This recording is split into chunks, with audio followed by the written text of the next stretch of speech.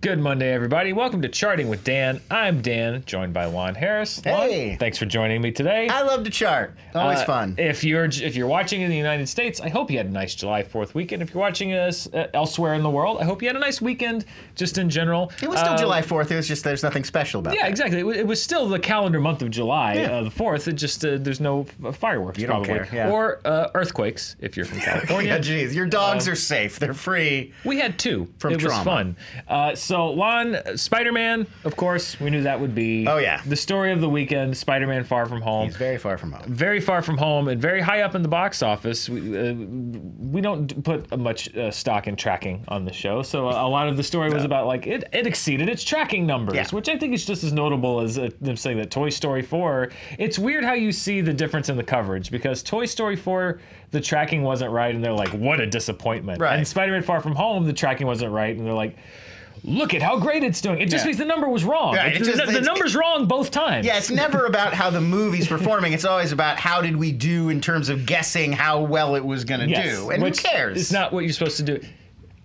We've been through this before. It's fine. We don't have to go over this again. Moving on. Yeah. But Spider-Man Far From Home, the #1 movie of the July 4th weekend, over $92 million over the Friday through Sunday period. Although it's not quite as easy as that with this movie, because Spider-Man Far From Home got a 3-day jump on the weekend. It opened on Tuesday, so that $92 million, that's just what it made from Friday through Sunday. That does not count its opening 3 days, which is a substantial chunk of change. As a matter of fact, its 6-day gross is over $180 million. So its opening weekend only represents about half of what it made in its first 6 days. But we'll talk about all that right now, actually. First of all, let's look at where this July 4th weekend stands as far as other July 4th weekends historically at the domestic box office. Spider-Man Far From Home put in the second best domestic performance for a film over the July 4th weekend, behind Transformers Dark of the Moon, which people forget,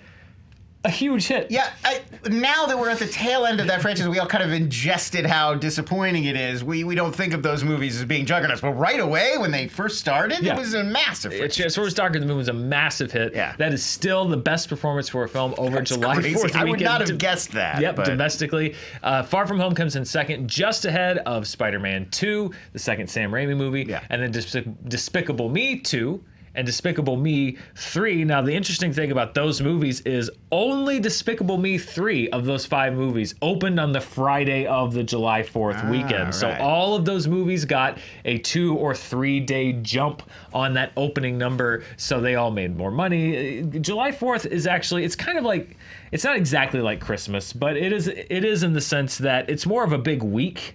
Instead of a big weekend. The date of July 4th, actually, when you think of it, is not a huge movie day because everybody's doing something else. That's what I was going to say. Like Christmas, we think of like you have Christmas morning, and then by 10 a.m., Christmas is sort of done, and a lot of families are like, well, we're all together, we're all here, let's go see a movie. But July 4th is sort of defined by the things you're doing out of the movie theater. You're going to a barbecue, you're seeing some fireworks. Yeah, Christmas Eve and Christmas are actually the days you want to forget as far as movie going. It's all the days, particularly after and a little bit before that you're looking at. So July 4th is another one where people go on vacation. There's competition beyond just the films. Your water parks. Water parks, anything really that you'd want to do. There's so many different activities, plus Stranger Things. And yeah, you got to watch. Which is what kept us in the house. That's what I was doing. Exactly. So that was also some competition. But you know, Lon, we don't just throw up some numbers. We also like to do some weird stuff. People have been saying, like, you always talk about adjusted for inflation. Adjusted for inflation, which I like to do on the show to give us a little perspective. It's like, why don't you ever talk about tickets sold? Well, that's interesting. Why don't we look at that? And that's actually, I love this data. Box Office Mojo, which is one of the sites that I use to pull a lot of data from, has a setting where you can look at tickets sold. So I figured, why not? Let's listen to some of the comments. And I always like a new experiment. That's what they do when you go to the ball game. It is. They don't tell you how much money they made. They tell you how many tickets. They tell you how many butts are in seats. So let's look at the butts in seats number for July 4th. Spider-Man 2 for the July 4th weekend. Again, this is domestically by estimated tickets sold. Spider-Man 2 actually holds the record with over over 14 million tickets sold estimated. Transformers Dark of the Moon is second, and then you've got the two best consecutive years in history for one movie star. Will Smith, Independence Day, number 3, Men in Black, number 4, and then Despicable Me 2 there at number 5. So if you look at just purely tickets sold, you start to filter in some of that height of the 90s, July 4th being, there's about a 5-year stretch where like July 4th was like the premier release weekend for movies. Independence Day also, the marketing for that, I think my pet theory is really changed movie marketing forever. Like the original trailer or teaser of just the White House being destroyed, like it got people so hyped. And it was the first you'd heard about that movie was when you saw that trailer. The Super Bowl. It was literally, for people that don't know, the first time most people had heard of Independence Day almost anyone really. There's a shot of the White House and it blows up. A spaceship comes and hovers right above it. A beam comes down and the White House just blows up. And it just says, enjoy the Super Bowl. It may be your last. Independence Day. And you're like the greatest. What? Yeah, there are 2 times in my life where a trailer completely blew my mind. That one and Cloverfield. It's like, what is this? Cloverfield was like, what's going on? What is this Godzilla? People thought it was a Voltron movie because they said it was a lion. They said it was a lion. It's a Voltron movie. Like, oh my god! Like people, they lost their minds. They didn't know what was going on. And as good as movie marketing is today, and it's very sophisticated and great, but you can't. We're too savvy. We know too much. Yeah. And you can't keep stuff from people like that anymore. No, it's tough. We're too on the internet now. Independence Day, everyone was just so hyped to go that opening weekend. Like I waited in like a line for a couple hours. Yeah, it was fun. It was. Lon, I mentioned that Spider-Man Far From Home did open a few days in advance, so that makes it tracking difficult. I can't just put up the top whatever Spider-Man opening weekends because they all had different release patterns. So one thing that I can look at, and again, it's not an apples to apples comparison, is 6-day grosses. So Spider-Man Far From Home, as of yesterday, has been open for 6 days. How does it stack up against the 6 opening days, however they fell, of the other Spider-Man films? Let's take a look at that. If you're looking at 6-day grosses domestically, Spider-Man Far From Home actually has the top 6-day gross of any film in the Spider-Man franchise, although we'll talk about attendance in a second. Ahead of Spider-Man 2, Spider-Man 3, Spider-Man Homecoming, and Sam Raimi's original Spider-Man movie. I mean, the one that you really can draw the most comparisons on, if you want to, is the fact that it's taken a pretty substantial jump ahead of Homecoming, the last Spider-Man film. $30 million more in its opening 6 days. That's a good indication if you're Sony, and to somewhat of an extent also Disney, as far as keeping the character alive in the MCU, that audience interest for the character is growing and not waning, which is a good sign. That's a rare for this summer. It's got to be an ego hit if you're Andrew Garfield. Yeah. Doesn't get on there at all. The only Spider-Man not represented. Well, let's feed Andrew Garfield's ego just a little bit. Okay. Because let's look at the attendance through 6 days for the Spider-Man franchise. And he just he gets on there. Homecoming just barely behind The Amazing Spider-Man through its first 6 days. Now, Homecoming ended up selling more tickets because Amazing Spider-Man was a bit front-loaded. Right. But Andrew Garfield, I think obviously we all know that the Sam Raimi Spider-Man movies were extraordinarily successful, and when you equalize it as far as money and attendance, they are going to come out on top. Yeah. But I think, again, if you're Sony and Marvel, what you like is that Spider-Man Far From Home, by a pretty large margin, is the first Spider-Man movie since Raimi's films through 6 days to sell 20 million tickets, which again, it's not just money, it's tickets. Audiences are going to see this version of Spider-Man, and they're going to see it more than they saw the last Spider-Man movie, and you can't really ask for a whole lot more than that. I mean, the Raimi movies, too, they were coming out in a marketplace that was so much less crowded with this kind of material, and especially Spider-Man 1. But even by 2, there were not 10 comic book films a year. If you were a huge fan of superhero movies, you were going to go see these because they were sort of the only game in town for a while. Yeah, I think, true. I think with a lot of other movies this summer, when we talk about their performance, we've had to add a lot of asterisks and provisos and if this and if that, and some people are calling it a disappointment, but I don't think it is, or this, or look at the budget. Spider-Man Far From Home, one of the few movies that's open this weekend that I think we can just say, like, it did really good. That's it. Yeah. Don't have to qualify it or look at the budget or say look at it this way. Like, no matter how you look at it, it did good. Again, though, it's Sony, it's not Disney, but it's still MCU. I mean, we're really seeing audiences are just they're congealing around a few franchises, and they're like, I will go see this and nothing else. Largely, although Aladdin, we're going to talk about Aladdin in a second, because Aladdin is they're still going to see Aladdin. Oh, those some of the Disney live action remakes, not all, Dumbo, some. no. Aladdin, yes. Oh yeah, I feel like Lion King is going to be on the yes side. I feel like Aladdin. Well. Yeah, I mean, people Lion are pretty King, hyped. I agree. We got a couple weeks till that one. Let's look at the rest of the top 5. Toy Story 4 in the number 2 spot. It dropped a little bit over 40% from last weekend. Still running ahead of Toy Story 3's gross at this point in its run, although likely if you were to adjust it for inflation, they're running at about even.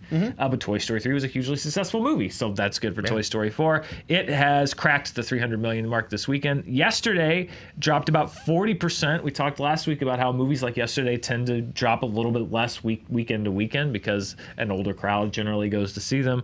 It stays in the number 3 slot, $10 million. It's now over $35 million, which for its budget isn't too terrible.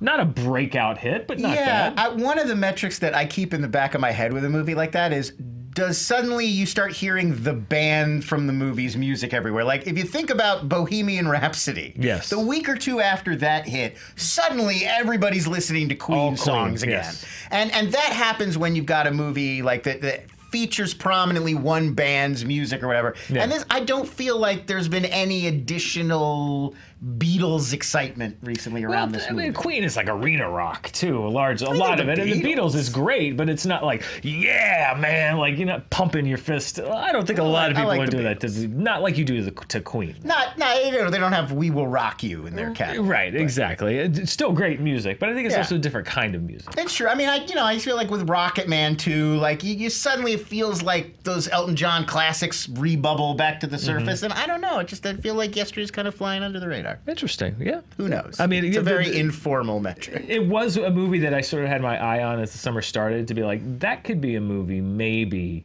that comes out of its shell a little bit, but it's if it really connected with audiences. It's like I said, it's done well, but it hasn't really just popped and just come out of the gate like that. Lon, last week we talked about Annabelle Comes Home and its opening and how the bloom may be coming off the rose a little bit. And this is the fun part about the box office, is the next week a movie can come out and make you look kind of dumb, because here's what happened with Annabelle Comes Home. It stays in the top 5. It's there at number 4. It dropped about 53% from last week. First of all, for a horror movie, that's not a bad drop at all. Secondly, for the Conjuring franchise, that is the second best hold for any movie in its second weekend in the Conjuring franchise, second only to the first Conjuring. It's sneaking up on the $50 million mark. So audiences may not have flocked out to see Annabelle Comes Home in the numbers that they did the other Conjuring movies, but they also did not run away like they did from The Nun. So it seems like we're somewhere in the middle here. There you go. Conjuring that's why you can kind of speculate, but you can't make a judgment on something until certainly outperforming Child's Play. It is definitely outperforming Child's Play. The other killer doll movie. Yes, the other killer doll movie, but the nice doll movie is still doing better than the killer doll movie that's not the other killer doll movie. Just and Ugly Dolls was also this summer. Ugly Dolls movies. So what is going on with these dolls? Yes, spring. Also this summer. Let's talk about Aladdin. We keep talking about Aladdin, and the reason why is because it keeps showing up in the top 5. Aladdin has spent, this is its 7th consecutive week in the top 5. It dropped again just 25% from last week. So its holds this summer have been really good. I don't think, after 3 or 4 or even 5 weeks, I was thinking like, well, maybe it's because a lot of the movies like Godzilla and Men in Black and Dark Phoenix haven't done well, so it's just kind of hung around because it's there. But if you look at the holds and the fact that it is still in the top 5 after 7 weeks, that doesn't happen very often. I went back and looked at the charts. This is the first movie to spend 7 consecutive weekends. Now, Captain Marvel spent more than 7 weekends in the top 5, but it fell down the chart and came back up when Avengers Endgame came out. It is the first movie to spend 7 consecutive weekends in the top 5 since Aquaman at the beginning of the year.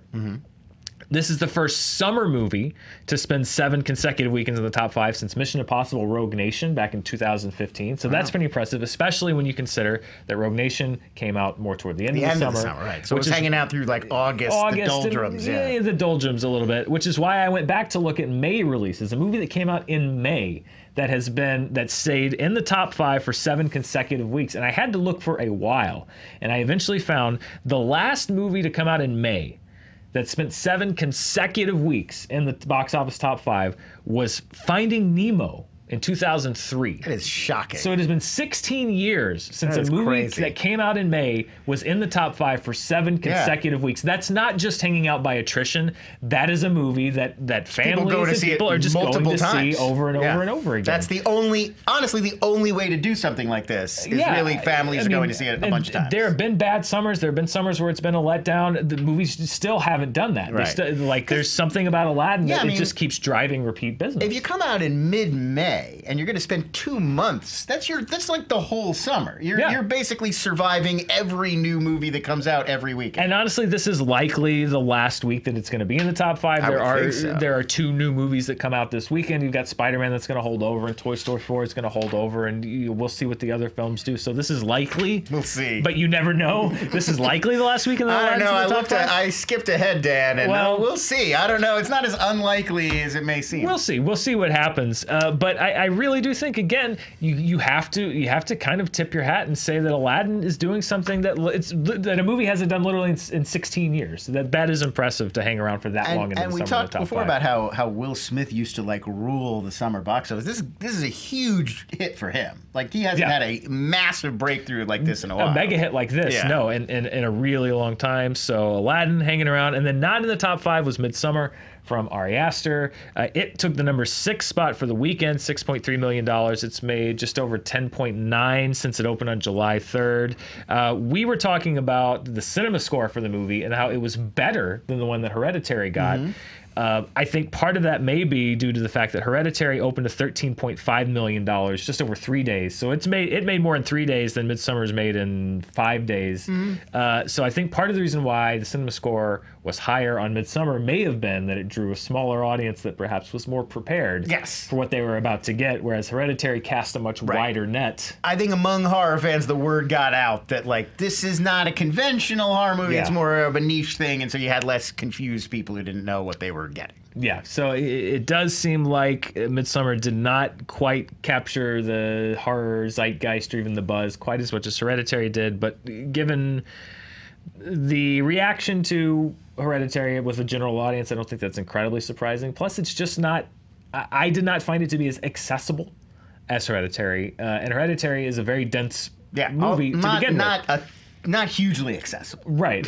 So I liked Midsummer, but it's not. It's a very. I'm still. I got to see it again. It's one of those movies you're just gonna visit and revisit and figure it out later. I mean, the convention of wisdom seems to be the open stuff like that over the summer. It's like, well, it's counter programming. People who aren't into Spider-Man or whatever, they want something to go see. But I don't know about horror as counter. Horror feels like programming. It doesn't feel like counter. Well, yeah, it's the idea of counter programming sort of going by the wayside, right? As we. But usually, like, yesterday to me feels like, okay, you're going for an audience that's not going to be as into the main stuff that's out. It's like an older audience. They love Beatles songs. Maybe. Yes. But like, Midsommar is kind of still going for the same people that go see, in theory, a mainstream Spider-Man movie or whatever. Well, I'm a big fan of Ari Aster. I still love his movies. I think I mean, it's like, it's A24. He's gonna get to keep making them. It's gonna last. The people will watch it on VOD. This is hardly the last critically acclaimed inaccessible horror movie that A24. Yeah, I mean, it's like twice a year for them. Like, this is High Life just again. Yeah, this is how it works. Yeah. Let's look at the top per theater average. It was Spider-Man. Spider-Man Far From Home. Just under $20,000 from 4,634 theaters. The second place was a documentary about Leonard Cohen called Marion and Leonard, Words of Love. That was about $11,000 per theater, but almost doubled up by Spider-Man. Yeah. That was only in 4 theaters. Spider-Man was in over 4,000 theaters. So Leonard Cohen, not quite the draw of Peter Parker. Not quite the draw that you get from Flash Thompson and our friend of the show, Tony Revolori, and gang. I'm just gonna say it's his movie. It's a Tony Revolori vehicle. It's a Tony Revolori vehicle is what I consider Far From Home. Let's leave the United States. Not actually, Lon. I do have several warrants. So that's why you're here. we hide you and shelter you. Right. This is the embassy. This isn't a real beard. Let's go worldwide and see what happened in the world. It was Spider-Man. It was Spider-Man. Far From Home. International poster is gross. That is, I mixed the international poster. They just like people. I do like that they made Spider-Man do what they usually make Black Widow do on a poster, which is like arch your back, like kind of show your butt and look over your shoulder. It's a Tom Holland cheesecake image. I appreciate that they're just making that applicable to all of their superheroes, which is wonderful. Spider-Man: Far From Home, $330 million worldwide. Keep in mind that it got a big jump on the worldwide box office last weekend in some Asian markets, including China, where it made over $100 million. So it is now open in almost every major worldwide market. Toy Story 4. People keep telling me, and they're right. I keep calling Toy Story 4 alternately either Toy Story 2 or Toy Story 3. It seems like too many Toy Stories. Here's what happens: is I live in a world where there's a sequel to a Toy Story movie, and then it's the only sequel for like 10 years. So there was like 9 years after Toy Story 2 when it was the last Toy Story movie, and then it was Toy Story 3, and then there's another 9 between 3 and 4. So when I think about the last Toy Story movie in my head, I'm battling 2 other movies that for almost a decade of my life I considered to be the final Toy Story movie. So I apologize. It's like they're writing the wrong date on the check. It'll just take a little while. We'll get there. That 4 will click in there. Toy Story 4, it's also hard to say. Toy Story 4 brought in another $75 million in second place. It opens in Japan this weekend, and then it's rolling out into several other European markets over the next several weeks. So that might be a little bit more of a slow burn in some major markets. At number 3 is a movie that opened only in China. Sometimes we see this where a movie hits huge in China. It was probably a good idea that Spider-Man opened last weekend because this took a huge chunk of the market. The White Storm 2, Drug Lords. It is a Hong Kong film. It opened in China this week. It is a sequel to a movie that came out in 2013 called The White Storm. However, it is a sequel pretty much in name only. Different plot, different characters. It's produced by and stars Andy Lau, who is a huge star. He's the Hugh Jackman of Hong Kong. It's multi-talented, does it all, producing, singing, acting, you name it. He's the producer and star of the movie. Big opening and big China this weekend. It's going to make its U.S. debut this weekend at the New York Asian Film Festival. It's the closing film here in the U.S. So I hope that's one of those they get on Netflix or whatever, so I could check it out. Yeah, it'll probably have a limited release, but it could be like The Wandering Earth, which is on Netflix. You can see right now that may get a limited release on Netflix. So yeah, White Storm 2. It's weird. It is a sequel, but not really, and it's almost they're just recruiting new talent. Louis Koo came back, who was in the last movie. He's like the only returning actor and playing a different character. So it's basically a new movie. So it's like, almost anthology style. Like, that's kind of cool. So it's I like think 2 White, 2 Storm. Yes, 2 White, 2 Storm. And I think using Andy Lau, I mean, get star power attached to a movie. There you go. Mean, people will go see that. So that was number 3 worldwide, based just how it did in China. Annabelle Comes Home at number 4, 4th place. It's got a last push this weekend. It's opening in several more major markets overseas this weekend. And then The Secret Life of Pets 2 at number 5. It opened in several markets, including China, this past weekend. And it's got a couple more left to go. But that's at number 5. Aladdin did depart the top 5 worldwide. However, let's look at how it's doing. Let's look at the 2019 worldwide chart, because Aladdin has zoomed. We were talking about it when it was in the 800s. Well, let's let the 800s way behind it. It is zooming up, closing in on that coveted $1 billion mark. Look at what a terrible year Disney is having. Endgame at $2.7 billion, Captain Marvel at $1.1 billion, Aladdin closing in on $1 billion, Toy Story 4 now one of the top 5 movies. It's closing in on $700 million. Spider-Man: Far From Home will be a top 5 movie next weekend, even though it's not a Disney movie, it's a Sony movie. It is one of the characters. We're going to have Disney-related characters in the top 5 global films of 2019, probably by next weekend or 2 weeks from now. Watch your ass, Wandering Earth. Tiger's coming for you. Wandering Earth is going down. It will depart the top 5. I mean, Frozen too, also just and the Lion King, jeez, and Star Wars. There's just no break. It's crazy. It's nuts. Okay, Shazam drops out of the top 10.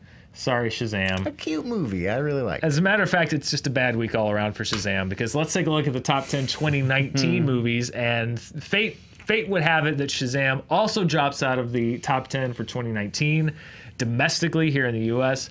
Endgame, Captain Marvel, Aladdin. Again, look at that terrible year. Top 4 movies for Disney. Yeah. Spider-Man Far From Home enters the list at number 5. That's not bad. I don't know why I yelled enters, but it's very exciting. I get excited by numbers. Yeah. Us, John Wick, How to Train Your Dragon, Pokemon, all dropping down a slot. Secret Life of Pets 2 stays at number 10. Shazam drops out under Secret Life of Pets 2.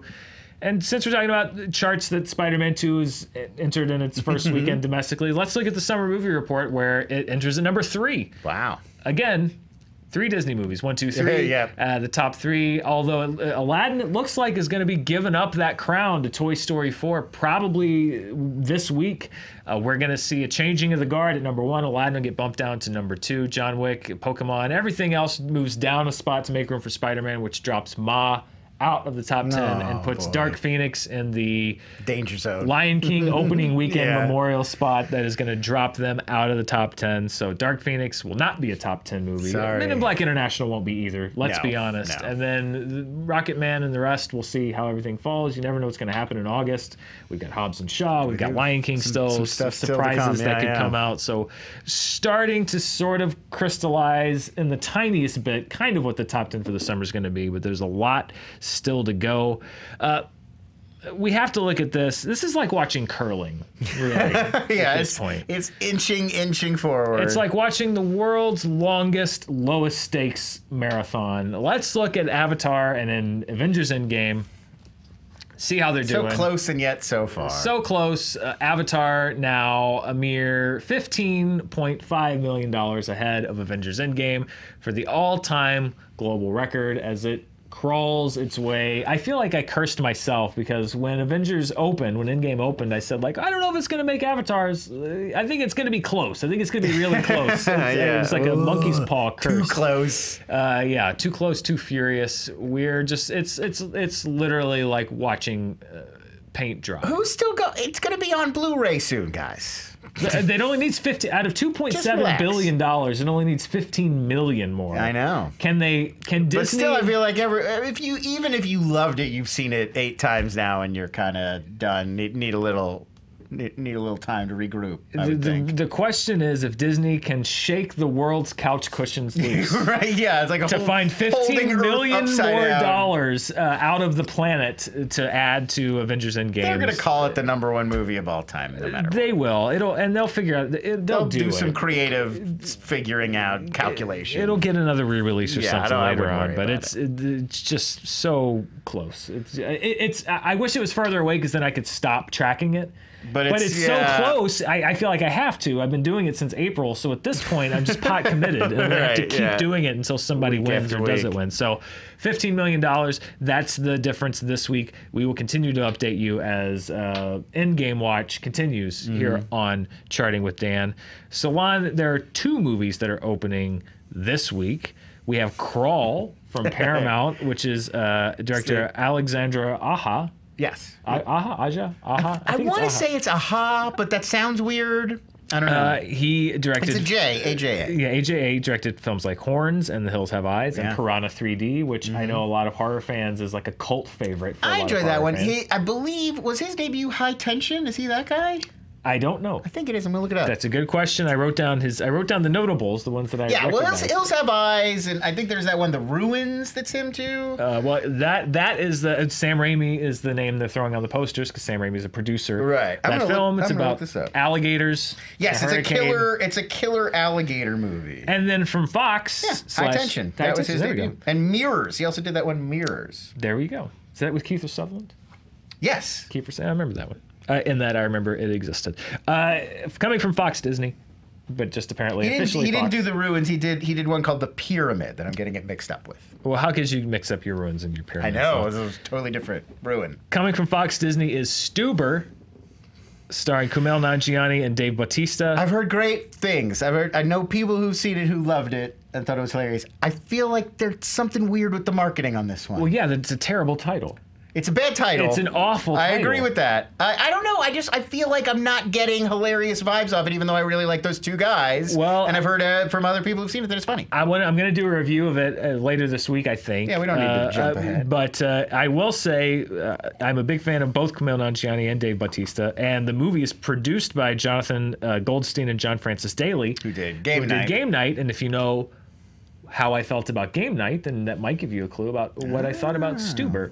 I like to promote movies that I enjoy and that I think people might overlook. So you might see a review for Stuber later this week because I just hate saying that name. Stuber. Yeah, no, it doesn't really like, I get it that his name is Stu and he drives an Uber, but it doesn't really capture that. It just is like it sounds like it's somebody's name. Like it's like, meet Frank Stuber. He's a cop. Like, that's what it sounds like to me. Yeah, I don't. It reminds me of I forget his name, but Longshot was named the name. Yeah, right. Flarkin or Flurkin, whatever. Like, Flarsky, I think.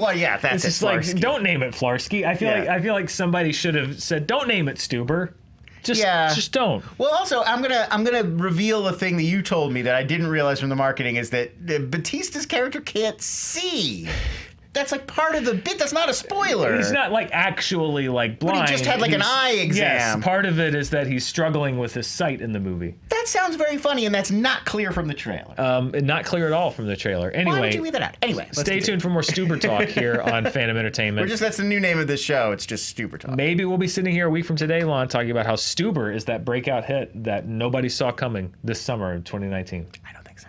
We'll see. Who knows? I'm gonna say maybe. Oh, okay. But we'll see. Can it overcome the name Stuber? We'll find out. Lon, thank you for joining me. Always a pleasure to be here and talk about Stuber. And thank you for watching. We will be talking about Stuber next week, as well as Crawl, everything that opened at the box office. We'll continue to track Spider-Man and Toy Story and watch the world's lowest stakes marathon of Avatar and Avengers Endgame, as well as anything else that might pop up. Who knows? Something crazy might pop off in China next week. I love talking about movies that I didn't see coming that just do huge in China, because then you get your next Wandering Earths and stuff like that. Thank you for watching, and we'll see you next time.